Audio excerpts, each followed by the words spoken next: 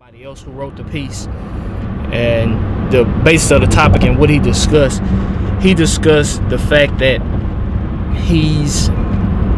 he acknowledged that he acknowledged white privilege. He's cognizant of the advantages that he had.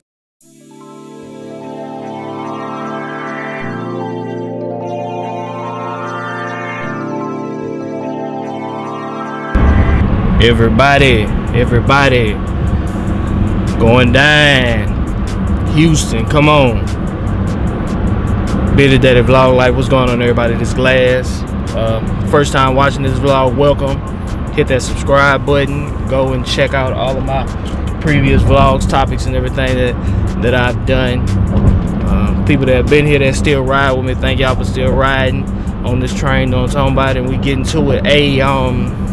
Kyle Korver is officially invited to the barbecue. If y'all haven't heard, Kyle Korver, he wrote a piece, and if he didn't write the piece, he definitely did an in-depth interview with somebody else who wrote the piece. And the basis of the topic and what he discussed the fact that he acknowledged that he acknowledged white privilege. He's cognizant of the advantages that he has. He's embarrassed by the fact that just how people act towards other people of color, and he was really embarrassed and sickening to himself as far as how his mind frame would work and think about things initially.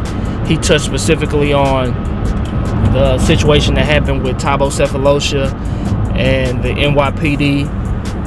Pretty sure everybody knows. If y'all didn't know, Thabo Sefolosha was leaving a nightclub and he got whooped by 4 laws. And you know, with his Houston accent, he got assaulted by 4 police officers when Thabo did nothing wrong. And Kyle Korver said what actually made him sick to the whole situation, and what was sickening, because he initially started thinking like, well, why was he out during that time? What did he do to elicit getting beat up, assaulted, whatever you want to say, the whole deal? And he felt embarrassed because that's typically how a white person in America, that's how their thought process goes, as far as like, well, what did you do in order for that situation to happen? And now his thought process thinks like, well, if I was in his shoes, or if that was me, that wouldn't have happened to me, just because I would be judged different, I would be looked at different, they would treat me different, however you want to say it. So I definitely commend him for thinking about that. And then he also touched on the Russell Westbrook with the Utah Jazz fan situation, because you know Korver was a long time person that played with the Utah Jazz, but then again he said he had to transform his thinking to think more like, okay, well, hold up, like, why was Russ engaged with the fan? What did Russell Westbrook do in order to make the fans say what he said or engage in that type of conversation? So I really commend you, Kyle, for acknowledging what people of color have been saying. And then it's very big of you to also say that you need to have that conversation with other people in white America, and this isn't a conversation that you need to have with people in black America, because having this type of conversation with us, as water's wet, like 2 + 2 = 4. It's definitely appreciated that you're cognizant, and it's big of you, and it's a great thing. But by you having that conversation with other people of your own race and your own color to basically help to try to transform thinking, that's very major. That's very major, because you recognize that it's a problem. You recognize that it's an issue with thinking, and you're trying to have conversations to transform thinking. So definitely big of you.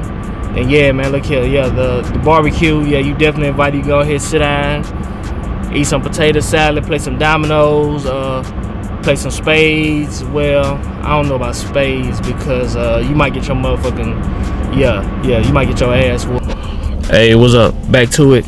Yeah, like I was saying, Kyle, yeah, you definitely invited to the barbecue. You could definitely play dominoes with us.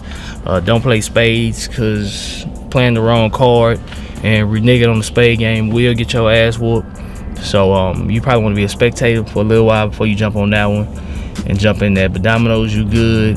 Yeah, you can eat as much as you want. Go ahead, bring a to-go plate. Yeah, you don't need to cook nothing. Nah, you good. You don't need to cook nothing yet.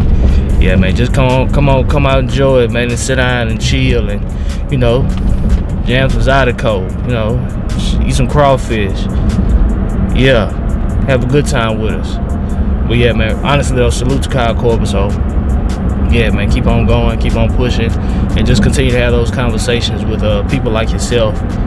And yeah, let's get these type of conversations going to help transform thinking. That's what really needs to happen. So yeah, salute to you, Kyle. Hey, bit of daily vlog, like 8 Rockets, man. It's almost season almost over. It's playoff time, damn near. Look here, we need NBA Finals. Let's not play, Houston. Let's get on, go ahead, get to it. You know what I'm talking about? Hey, Crown World, we still waiting on you. And that Crown World peach is still fire. You know what I'm talking about? Throw it in the game. But hey, bit of daily vlog, like 8 time. I'm gonna get it, y'all. Hey.